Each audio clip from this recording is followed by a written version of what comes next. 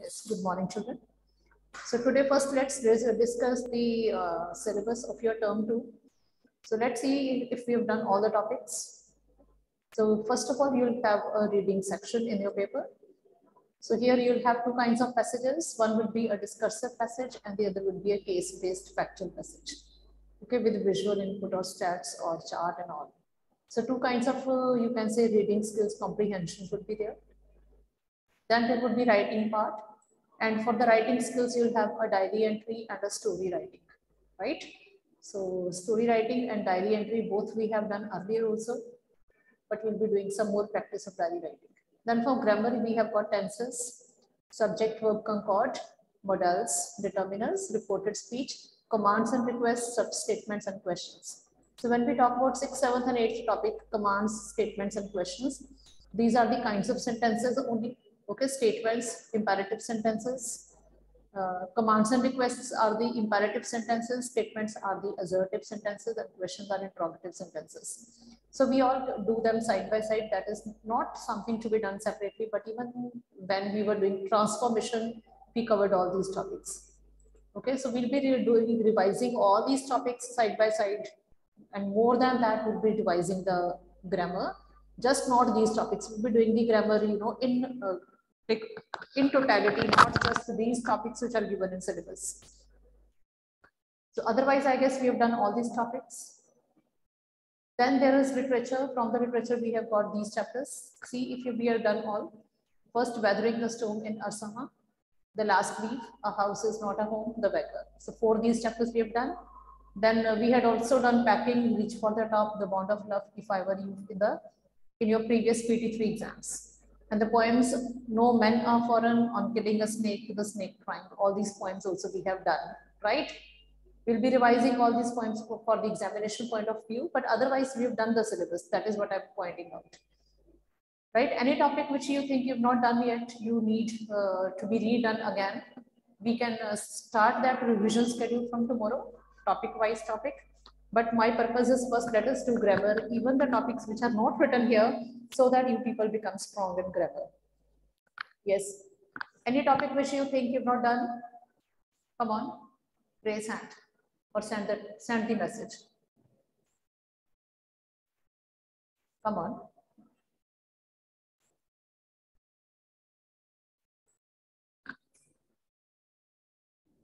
So we'll be picking up active and passive voice. So first we need to understand like what is voice. Voice is what we speak, and when we say something, we either use it in active form or in passive form.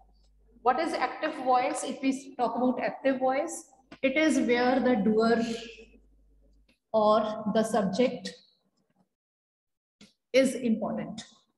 Okay, in the active form of voice, doer or subject is important. For example, when I say, I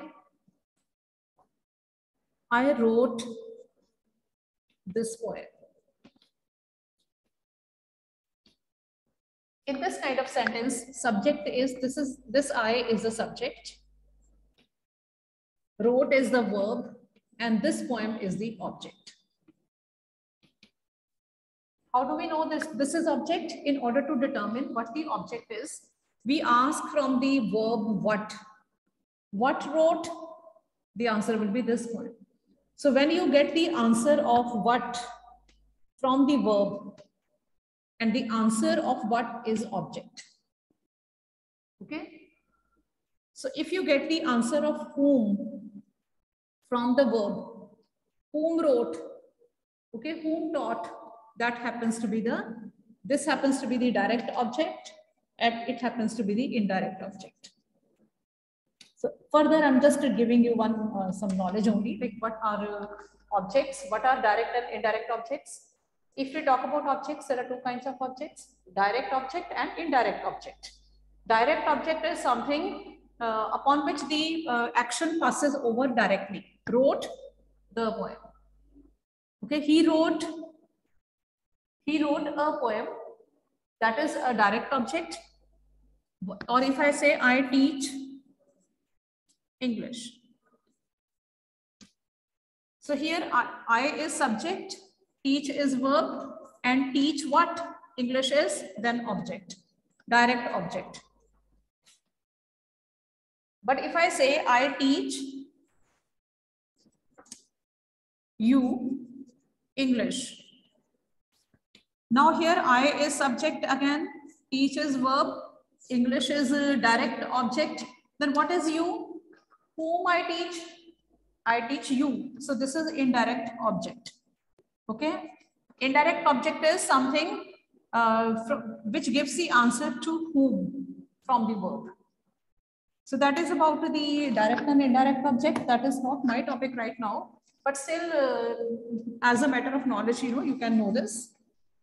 So we were basically talking about like what is active voice.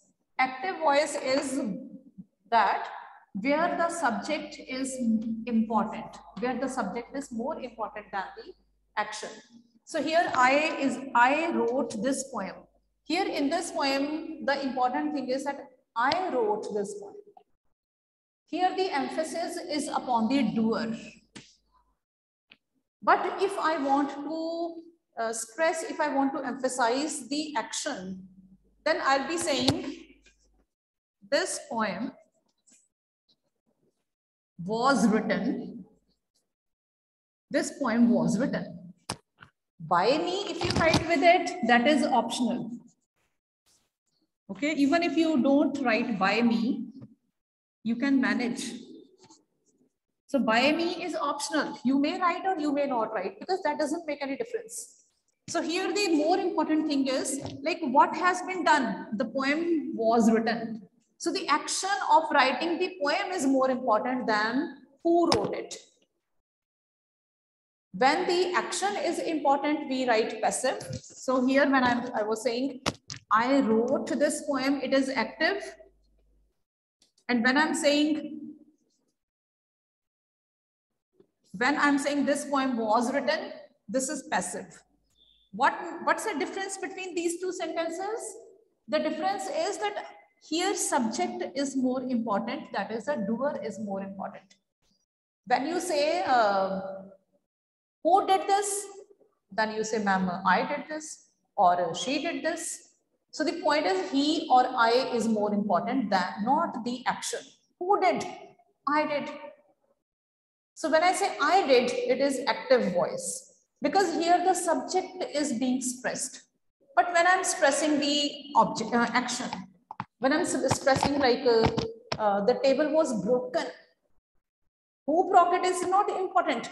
But what happened is more important. What happened means action is more important than we use passive voice. So this poem was written.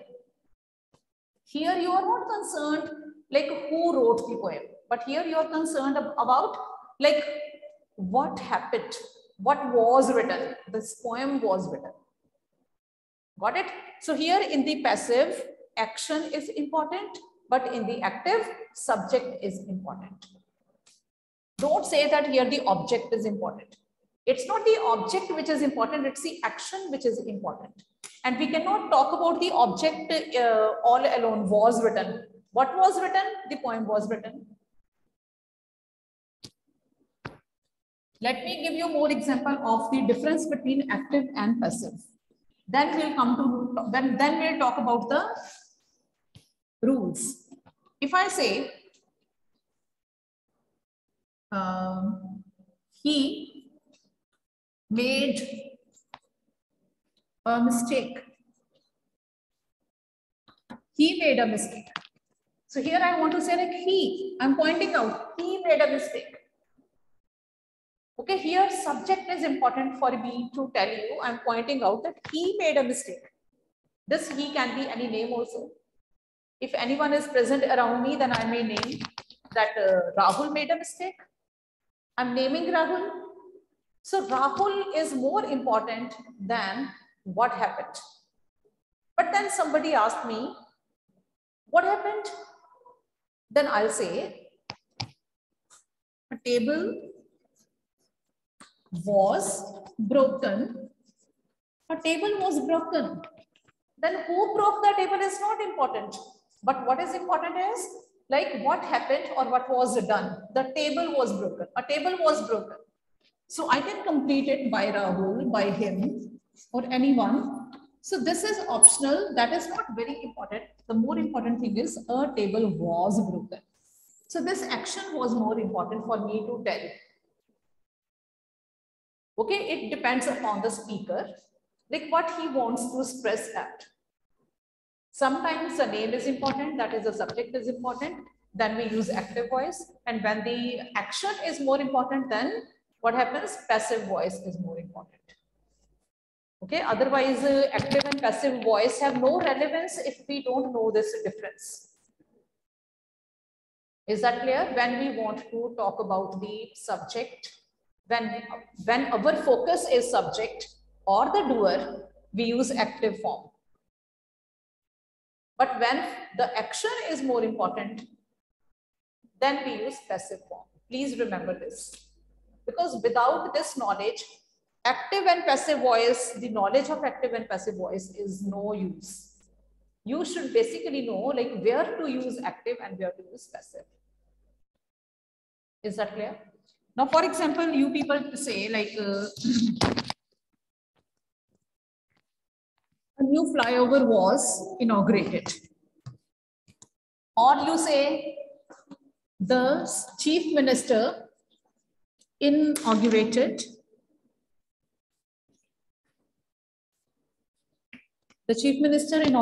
the flyover. One thing is the chief minister inaugurated the flyover. Then you say like, or you say the flyover was inaugurated yesterday. So here by is not important, by the chief minister. So that is not that important. The more important for me is, or for you is, that the flyover was inaugurated. Now the problems will be solved. Now you don't have to bother about going there. You won't be caught in traffic jam because the flyover was inaugurated, because the flyover has been inaugurated. Don't worry about the traffic jams now. So when I'm saying like this, then for me, the action is more important that the flyover has been inaugurated. But when you say like, who inaugurated the flyover? Then your answer will be the Chief Minister of Punjab inaugurated the flyover.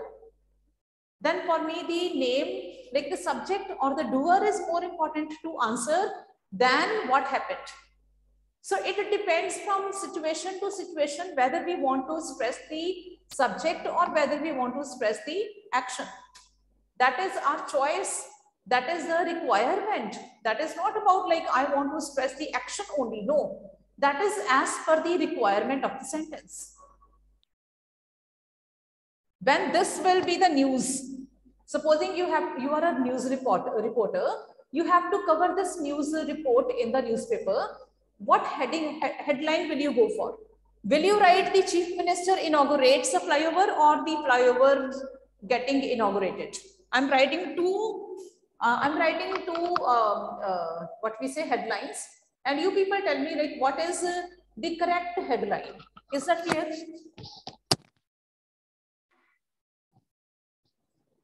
I'm saying the chief minister, let us remove the, because in the headlines we don't include the articles and all. Chief Minister Mr. XYZ inaugurates flyover, or the flyover gets inaugurated. Okay, now tell me, which one will you go for? 1 or 2? What is correct as a headline? You can send message.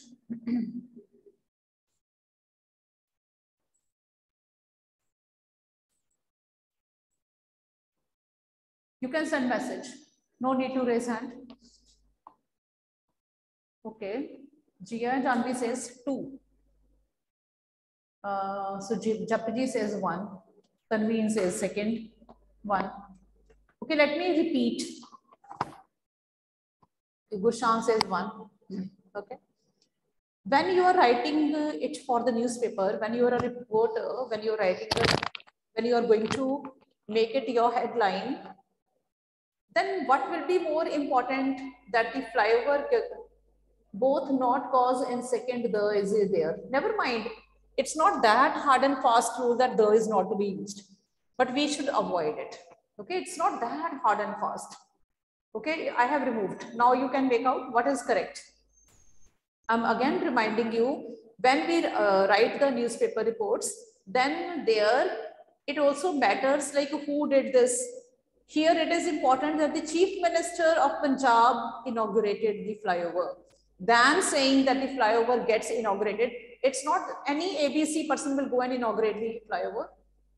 Okay, the Chief Minister needs to be mentioned there in the newspaper report. Okay, in the newspaper, the names matter. In the newspaper, names matter. Okay, the titles, the designations matter. So Chief Minister, Mr. XYZ inaugurates the flyover. That is the news. That is correct and it's wrong. Because when you're writing the report for the newspaper, then the title will be Chief Minister inaugurates the flyover. That is important, not that flyover gets inaugurated. When we say this, it means that I don't mind who did this. But as a reporter, you mind it. Names are important, designations are important when you're writing for the newspaper. Is that clear? But when you are talking with your friends that now you won't have to bother about the traffic jams because the flyover has been inaugurated, then it's okay. Then you don't mention Chief Minister. But in the newspaper report, it's a designation which matters the most. Like who did what. Okay, so as a reporter, you need to write this. Okay, so there, this is active form. Okay, now I'm giving you one more example and tell me what is correct. Okay. There is one more news. Again, the news headline, okay. A house gets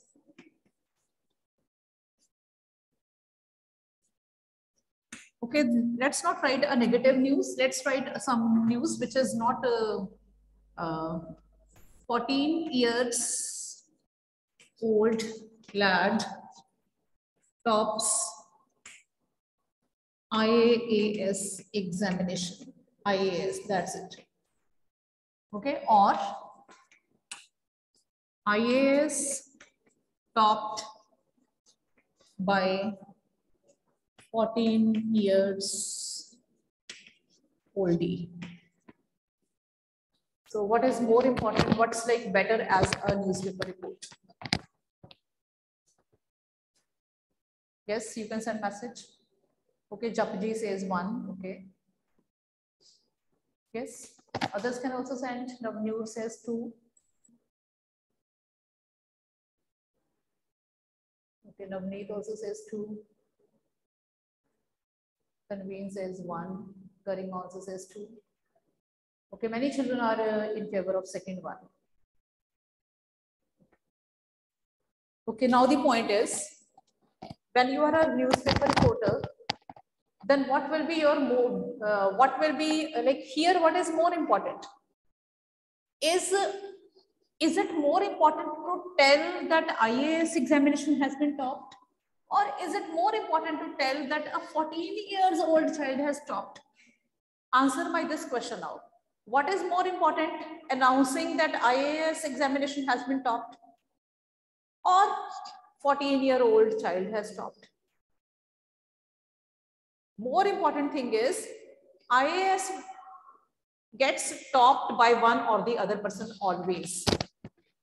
Okay, always, each year somebody tops in IAS examination. So that is not a big issue, but the big issue is that a 14-year-old child has topped. So this is more important to mention. The doer is more important here. So this will be a better news. You'll be using the active form that a 14 years old child gets tops IAS examination. Here it's not important like which examination has been topped. But the more important thing is that who has stopped, and that is only a 14-year-old child. Right? Okay, I'm giving you one more example, and you people again make out like which news report is correct.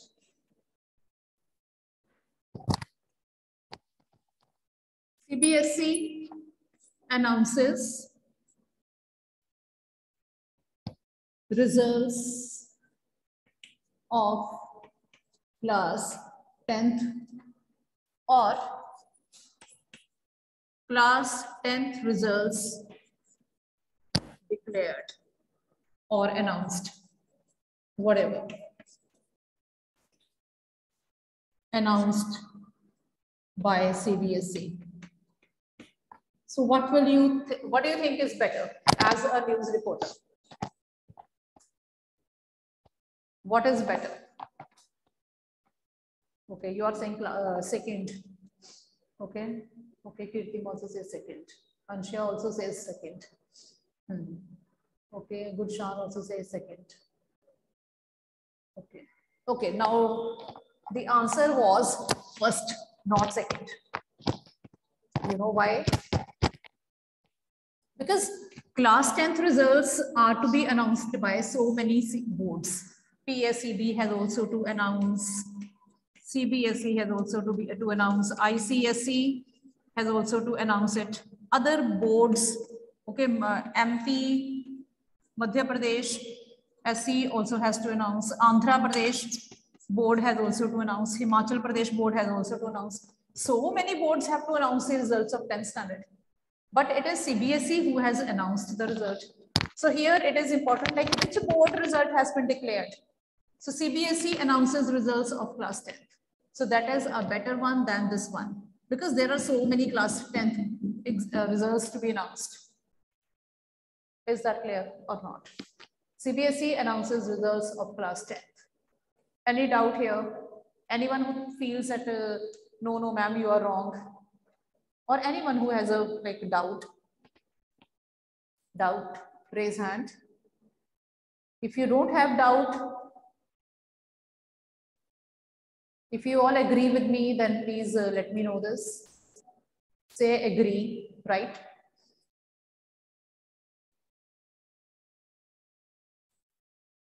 Okay, Garima agrees, Anshya, Nivedita all agree, okay. Let me see who doesn't chat. Let me check the chats. Which children are actively chatting? Okay. So Jia, Janvi, Japji, Gurshan, Tanveen, Gurshan, Kirtima, Gurshan, Japji, Gurshan, Navnoor, Garima, Tanveen, Gurshan. Then this Jia, Janvi, Gurshan, Kirtima, Gurshan. Most active is Gurshan. Jia, Janvi, Gurshan again, Kirtima. Gurshan is there, Japji, Gurshan, Kirtima, Anshya, Gurshan, then Jia, Janvi. Ishani has also come, Nivedita, Garima, Anshya, Nivedita, Tanveen, Japji. Keshav also agreed now. Very good, Keshav. Well done, you are there. So only these 7 or 8 children are actively participating in the, now Tushar also raised hand. Tushar sent chat, send the message. Okay, Dhare has also written now, agree. When you, if I open chat for you people, then you send message. Okay, your sending message only means that you're attentive at that end of the class. Okay, now I'm not giving the option to speak up. Okay, there are some security reasons, you all understand, I guess. So when I'm asking you to chat with me only, then you can send simple message that only shows that you are attentive. Okay, write down the things in your notebooks also and send suitable message over here just to show that you are active. And believe me, you will rarely become active. Okay, Tushar. Okay, now, so that is what I told you about the importance of narration. Oh, sorry, voice. Okay, otherwise active and passive have no relevance if you don't know where to use what. Right? Right? Now let us see like how the active and passive voice, their rules are formed. Active voice is, when we talk about active voice, We are basically talking about the simple rules of tenses. Simple rules of tenses. Whatever tenses we have done, their simple rules are the active rules. Okay, when I say simple present tense, so simple present tense is the same. Active rule for the active voice rule of simple present tense is same what we did for tenses. So that is, in the simple present tense, we use first form of verb. And if it is a negative sentence, we use do or does, plus not is used, plus first form is used, right? Same is about the interrogative, that do or does take first form of verb, and in the end, there is a question mark. So that is about the simple present tense. For example, I say, she plays Ludo. She plays Ludo. This is present indefinite, you all know. And when we change the voice of the sentence, then what will happen? In the active, subject is more important. She plays Ludo. See? Or she plays Ludo. She is such an active girl. She enjoys indoor games. She. But when I want to talk about the game, so Ludo is played. Ludo is played in this house, or Ludo is played by her. So here is played. So this plays has become is played. Where is the difference? This is also first form of verb, and is also first form of verb. So tense has not changed. So the golden rule of active and passive voice is that the tense of voice doesn't change. In the direct and indirect speech, when the reporting verb was in past tense, then the tense of the reporting speech changes from present to past and past to past perfect. But in active and passive voice, the tense doesn't change. Active present remains present, past remains past, and future remains future. We don't change tense of active and passive voice. But what changes? What has changed over here? Because the object has been made the subject. Okay? She plays Ludo, their subject, she is subject. But when I say Ludo is played by her, then Ludo has become subject. Now I'm talking about Ludo. Now this thing has become subject. Here I was talking about she, but here I'm talking about Ludo. So because the object has changed, I can't say Ludo plays. Ludo cannot play herself. Ludo is played by her. Okay, so here the by her has become the agent of the action. So the Ludo is played by her. The verb will change. It's only the form will change. Okay, play will become played. We will be using third form of verb in the passive voice everywhere, but the tense will remain the same. Here it was present. So present form of be is.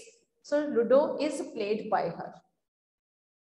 If I say Ludo, she played Ludo, because it is second form, here also we'll make it second form. Ludo was played. Was is also the second form. Played will remain same. We'll use third form of verb everywhere in the passive voice. We'll be talking about the rules, children, tomorrow, okay, or on Monday. So this much is enough, I guess. You can make it out, like what's the difference between active and passive voice. Just prepare this much, okay. So there will be, okay. Here I'll repeat the whole thing again on Monday, okay, don't worry.